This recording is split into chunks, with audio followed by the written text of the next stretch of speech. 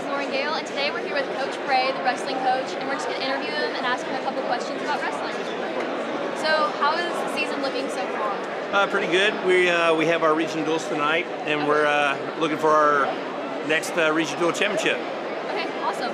Are there any specific wrestlers that are doing really good right now that we should be on the lookout for? They're all doing well. You know, they've worked hard this season and put together some good seasons, and we're trying to, win this region and looking forward to the state championships. All right. So some big matches coming up. How have you all prepared for that? What are you doing day to day? Just practicing. We're in the grind right now, and our biggest competition in the region is going to be Oakland, and then we'll be looking forward to Bradley Central and Cleveland as far as state competition. Awesome. So be on the lookout for wrestling and support the matches. Go Blaze.